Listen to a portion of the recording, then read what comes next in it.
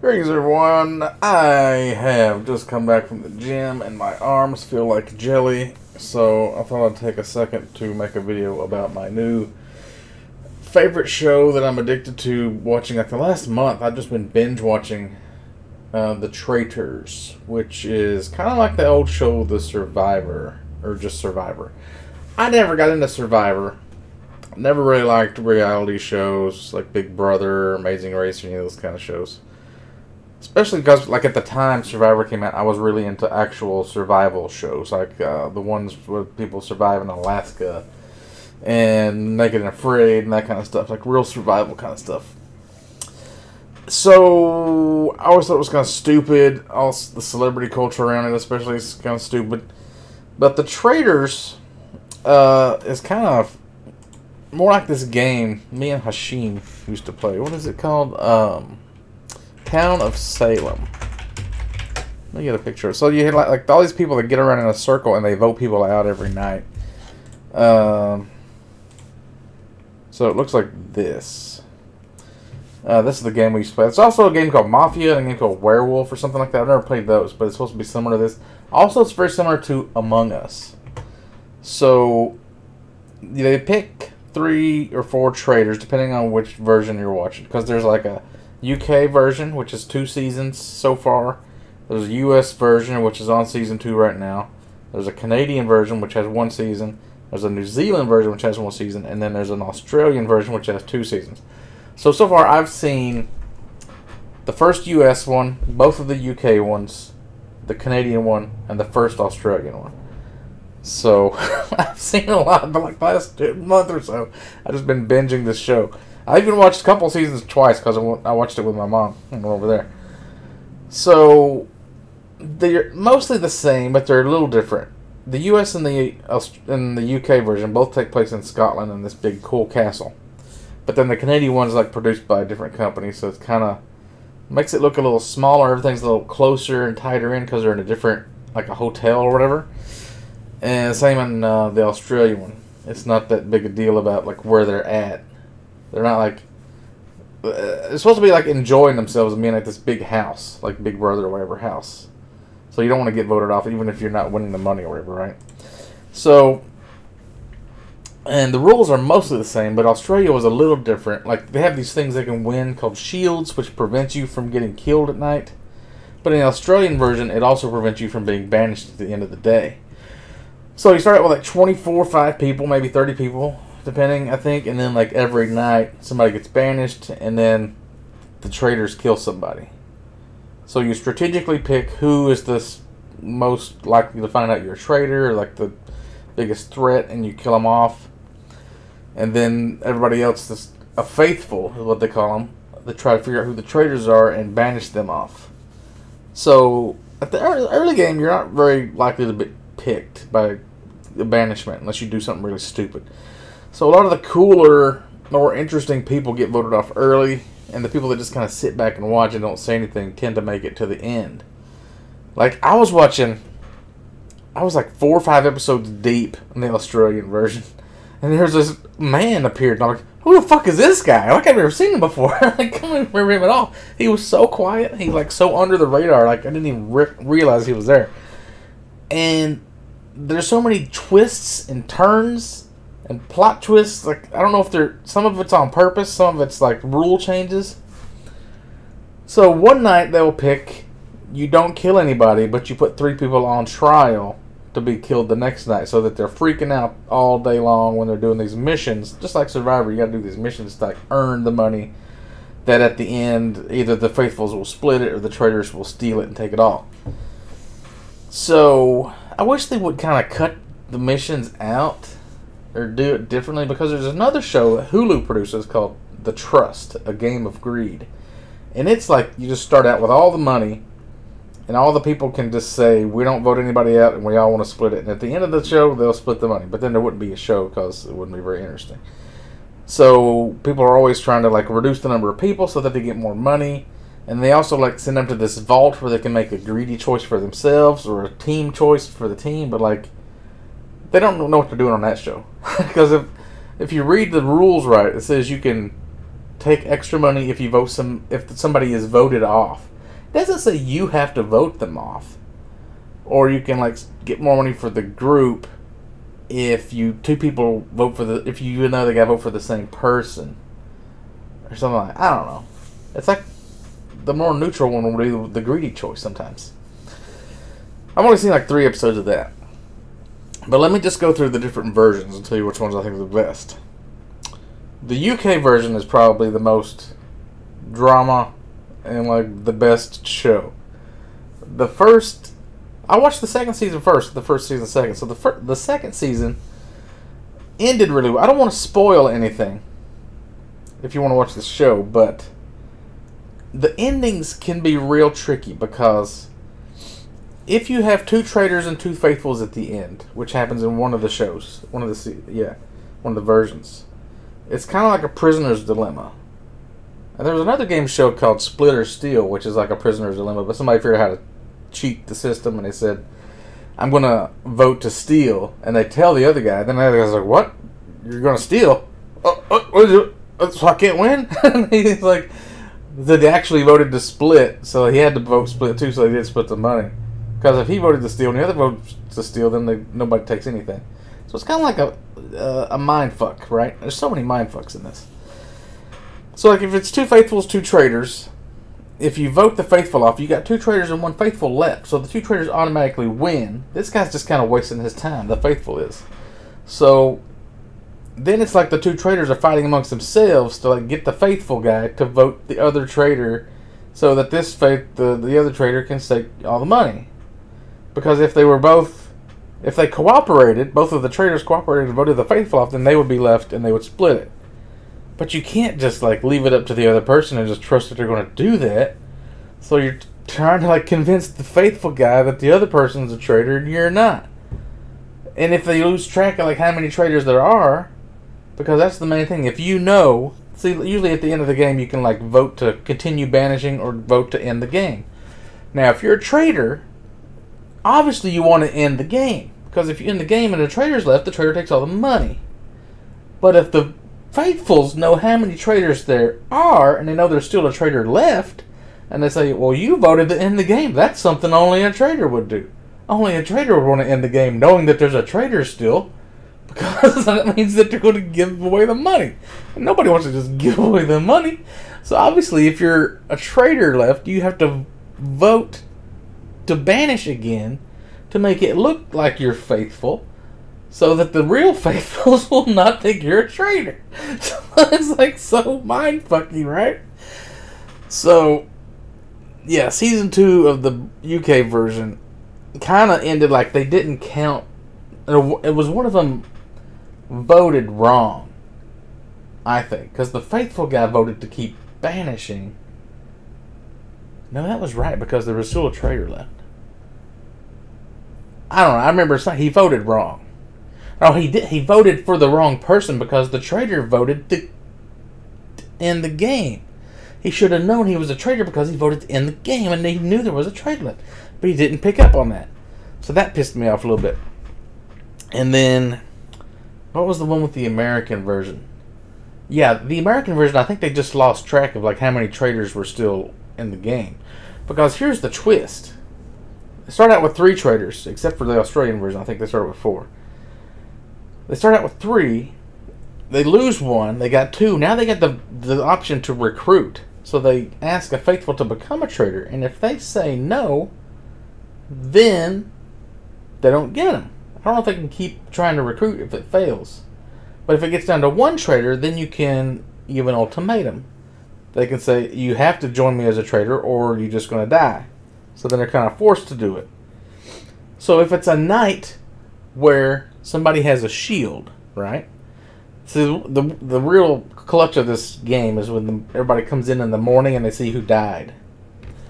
So if somebody has a shield and they recruited a faithful that night, they go, oh, well, nobody died. I wonder if they recruited. And you say, no, I had the shield.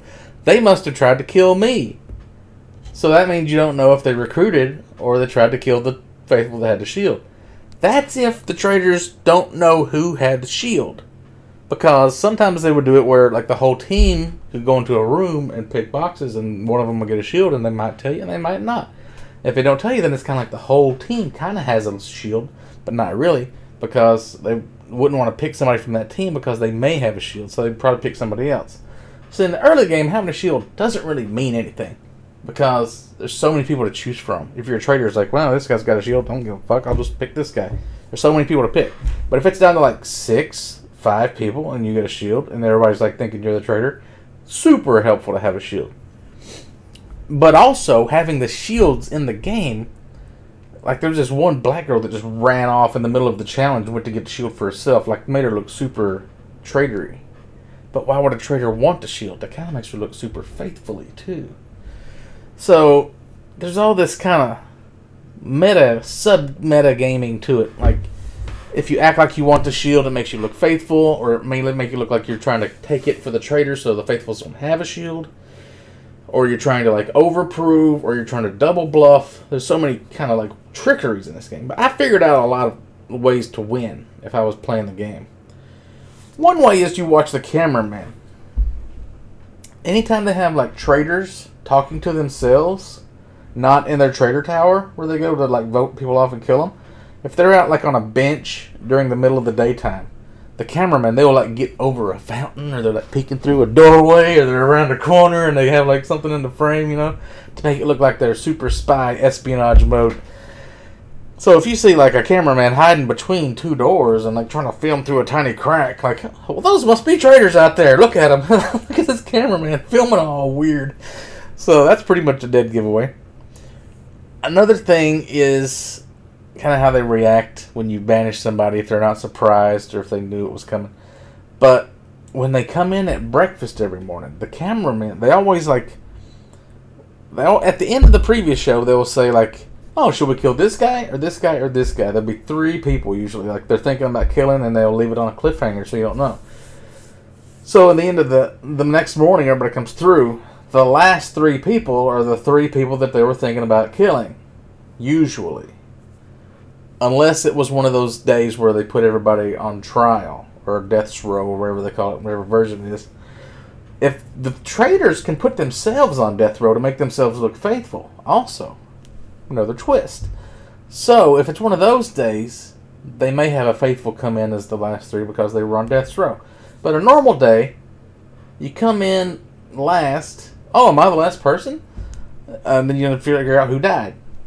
The person that says, am I the last person, that's usually a fucking faithful guy. Because it was between him and the other guy. Or the next guy that came in right before that guy. If you take a list, you start writing down, this guy came in last today, this guy came in last the next day, and this guy came in the last day. You get a pretty good list of like people that are faithful. Then you get those people together and you have a voting block. You can say, we're going to vote this guy out today, and we're all going to vote the same. And if everybody agrees, then you kind of have a lot of power. So that's some of my tricks I came up with. Another trick that could work, I don't know if this would work or not. The American and the UK version, they make them take these vows where they say that you will lie and cheat, and you will not tell that you're a traitor. You won't like tell other people that who the traitors are. Basically, you have to like promise that you're not going to like give it away. So then, if you're faithful, you say, hey everybody, the traitors can't say that they're traitors. So if we all say, I am a traitor, only a faithful will be able to say that. And then whoever can't say it is the traitors. And you just figure out who they are. I figure that they probably have a way to get around that. Anyway. So, yeah, the UK version is the best. Let me just show you some pictures of... This is some of the show here. Alan Cumming hosts the United States version. So, the first season of the United States, I don't really remember it, except the one crazy guy that would always come in. He was a traitor. I think it ended pretty good. Like, most of the time, traitors win. I've only seen, like, one where the Faithfuls won, I think. This one... That's the American Season 1. Yeah, this is the Alan Cumming one. Season 2 I haven't seen yet, but I did hear, like the last episode, I think, somebody was banished, and then the producers canceled the banishment for some reason. Like something crazy happened. So I'm super hyped about that. You also get weird situations like the show, it gets people... Was it Season 1 of the United States and Season 2 of the UK version? I think they got people that were on previous reality game shows. So you got a guy that was on The Bachelor, a guy that was on The Amazing Race, a woman that was on MasterChef, somebody that was on Big Brother, did I say that? Somebody that won Survivor one time. Like all these reality shows. And then you have like a handful of people that are just like random people from different jobs. But usually they'll pick jobs that are like police officers or like detectives, magicians, psychics, people that... There was one guy in Australia, he was like Australia's oldest like captive, like by some traitor or like a terrorist group or something had kidnapped him for like 360 days or something, like almost a year or more. So he like had to learn how to make his captives want him around or something like that. So it's like he should be able to stay in the game longer or something. And then there was a psychic woman on the show, and everybody was kind of acting like she was saying a bunch of stuff that was making all these claims she couldn't prove. Nobody believed her. And then she said, the traitors are this guy, this woman, and this woman. I've talked to my spirit guides, that's who they say they are. And then she just walks out and gets mad. And then the guy comes back and says, well, she quit the show. I'm like, what?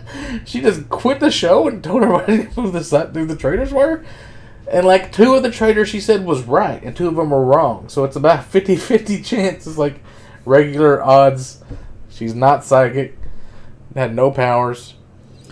And then the magician guy in the Canadian version, he was really good. He kept like... If somebody says something sketchy, it like really gets everybody flipping out, and they start like having all these arguments and like theories, and everything gets blown out of proportion, and they're always accusing all the faithfuls, and the traitors just sitting there laughing most of the time. So this magician guy, he says like, I need to tell everybody something, I'm not really a magician. So they're all waiting for him to say like what he was lying about. He said, I'm just kidding, who wants to see some card tricks? He starts like doing all these card tricks. He's like super charismatic guy. He comes in like setting fire to some cards one day at breakfast. Dope. There's the Australian police guy, MK or something like that. He had this like crazy personality and got voted off pretty early because he kept coming in and trying to just run the show and like tell everybody like what his theories were and all this kind of crap. There's another psychic, I think. One of the big twists I like is they say tonight the traitors are going to have to kill somebody in plain sight. So they don't tell the faithfuls that, but they're having like this big party. That's another thing. If you're on the show and they say we're having a big party tonight and nobody's getting killed, don't take food off of anybody or drinks.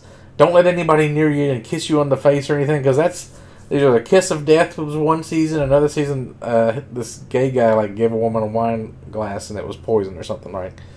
So there's all kinds of twists and things you could do to make this show more interesting too. Like if you had to kill them like during a mission, like you cut the cord and they're hanging from a helicopter or something like that. I'm a traitor, and you're dead. I mean, just my brain goes crazy thinking of all the cool shit you could do with a game like this. Claudia Winkleman hosts the UK version. The music is amazing in the UK version. I've got the soundtrack on Spotify. And she's all like spooky, like walking around with these letters where people are getting murdered with their little skinny legs and her crazy cloaks and stuff. And Alan Cummings always got this crazy gay suit on. Yeah, so the ending of UK 2 was really good. But it's like this woman got totally like flustered by this guy and like in love with him, almost trusted him so much, and then the game is also evil. Like you have to like really backstab and lie and just like be an asshole in this game if you want to win at it.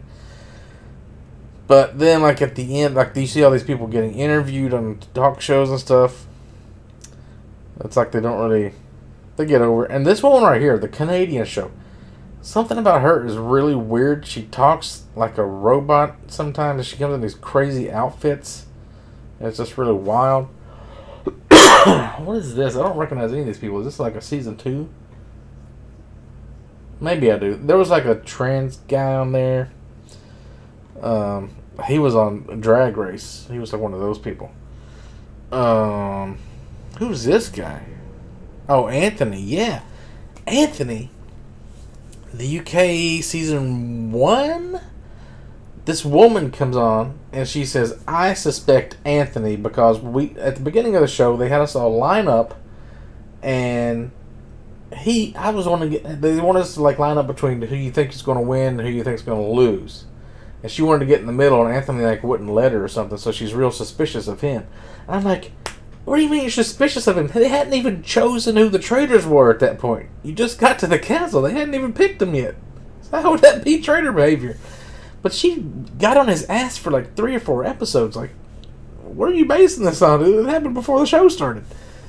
You just hate black people. And then you find out she's the mother of another contestant. Like, he's her son.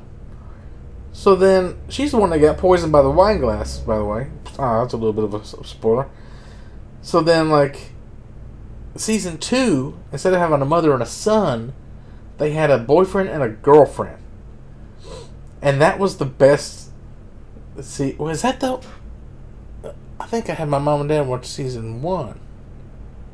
Season 2 was the good one. Anyway, the boyfriend and girlfriend don't tell anybody that they're in a relationship. So this other guy gets a massive crush on the girl that has a boyfriend, but they won't tell anybody. So he's telling everybody, "Oh, I'm going to marry this girl someday. I'm just like so excited. I haven't met anybody like her, and this might be my future wife." And the whole time, her boyfriend is right there, like watching him say all this crazy shit. And then you get so many people that are just like breaking down and crying on this show when they find out the truth about a lot of these crazy situations. And oh my god, this show is just so good. There was this one guy, I can't remember what it was he said, but he said something stupid like, either I am or I amn't. So if you recognize that guy. They were all going to vote Imran or something like that off, I think. And then this guy says something stupid at the very end. Like, they were almost done with the discussion, and he kind of butted in, and he said something fucking crazy. And everybody was like, huh? Like, everybody voted for that guy. Saved Imran, or whatever his name was. It was just like, you get these crazy characters on there that just fuck up. And it's... I'm trying to think of some other ones besides that psychic lady. The recruitments are crazy because like some shows you'll have like 6 traitors, and the original traitors have been like found out, and there's nobody that was originally a traitor is even there anymore. Some of them it's like they'll bury people alive, and 3 different teams will get maps, but all the maps have flowers in the middle, so you could just go straight to the end. But I think you have to get a key or something, so you could just take some lockpicks or something with you. You could just, and the one where they roll the barrels up the hill. Why didn't nobody figure out, like, instead of like leaning over and pushing these barrels up these hills and just like wearing yourself out, get a stick and like stick it into the side of the barrels with about 2 people and just push it with a stick, like in the thingamajigs on the end of a barrel. Oh, the fucking best! Oh, I forgot. In UK season 1, right after they lined up, the 2 people that thought they were going to lose. He says, I'll take you at your word. Go ahead and leave. Like, you think you're going to lose? Okay, you lose. And then everybody's like, oh my god, I can't believe they come all this way. She's going to kick him out. So then, like, episode 5, they're in this church. And you got to, like, solve this riddle. And you, like, ask somebody to give you this gold for all these church members and masks. And at the end, it's those 2 fucking guys. And they're back. She's like, they're coming back to the show. But you don't know if they're coming on as a faithful or a traitor. So now you really have no idea how many traitors there are. If you're trying to keep track of it.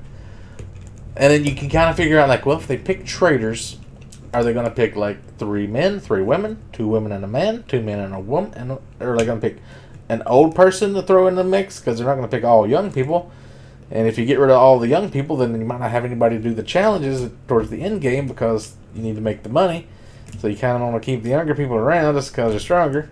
And then this one gay guy got real mad about that because he was like, I'm fit and I'm like 50 years old and I'm like pissed off. The gay characters are the best. I mean, I was just go through some of these pictures and find out the crazy.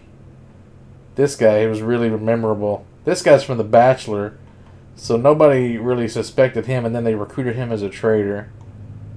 This is not really spoilers because you know who the traitors are the whole time.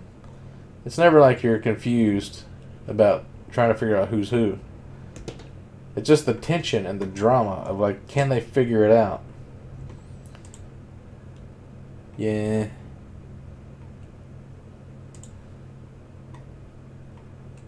This guy and this girl, that's the two that were a couple. And then this guy, he reminded me of that guy from Hannibal Lecter. And this guy, he has his own podcast now where he talks about the traitors. This girl, Lalissa, I liked her a lot, but she kind of got found out first. This woman here, they had this like amusement park mission where they said like, who's the most two-faced? They said this woman. They said who is like most likely to be a traitor or something like that. They said this woman, but then when they went to vote, nobody would vote for her. Like, why did you all say you thought she was the most suspect and nobody vote for her? Let's see, this is the Australian guy. I'm not really sure, Roger or something like that. Yeah, the way they filmed the traitors and their masks and stuff was different on this show too. They didn't just have hoods. They didn't take any vows. They had silver instead of gold because Australian money is maybe worth half as much as the dollar is because they had like $250,000 instead of 125,000. So I guess it was like Australian dollars. What is this one? Brandy Glanville. I don't know what that is. Who's Brandy Glanville? That's not the New Zealand one, is it? It's just Hollywood. I have to look that up in a minute. This guy right here, Paul, he was really good. Nobody suspected him. This guy here was in a car wreck. He has these scars. This guy, he came on saying like, oh, I've got a lot of ideas of who the traitors are. Like, I'm not going to say, but I think I figured it out. Voted him off first thing. He was the very first person to get eliminated because he said too much. That's the gay guy that I was talking about that was supposedly super athletic. Who's this guy? Oh, that's another gay guy. That's another... No, that's Imran. This guy, he seemed like he was hanging out with old people more than you would expect. So, like, women probably like him. Who's that? BMX athlete. Oh, yeah. He was like he was like a gamer or game developer or something like that. So he kind of like knew game theory, you'd imagine. Yeah. All these characters are so good. This woman here, she like always had these really good theories about who the traitors were. And she was mostly right. And everybody's like, that's just Maddie. She's crazy. Nobody would believe her. So I'm like, I don't know. She seems like she would be a good woman to like date and bring home to mom, like super open, like an open book and honest. But then also she's just like, it would drive you crazy after a while. It's kind of like Luna Lovegood from the Harry Potter, just like one of those personalities. And they had a dwarf on the show. The UK, I don't know what it is about people in the UK. Every TV show in the UK, they always have people that are, I don't even know what you would call it. Like, not retarded, but people that have missing limbs, dwarves, spinal bifida, or like muscular dystrophy. There's this comedian named not Roisin, what's her name? Roxy? Or something like that? Rosie something in the UK. She's like super famous over there, apparently. I have no idea what the fuck she even says. Like, she just says a bunch of shit. It's like, like, what the hell are you talking about? How are you famous? It's like a deaf person's voice, but she's not deaf. She's just like, I don't know what she has. What do you have? This one got voted off first. She could have been cool, but she's like too feisty.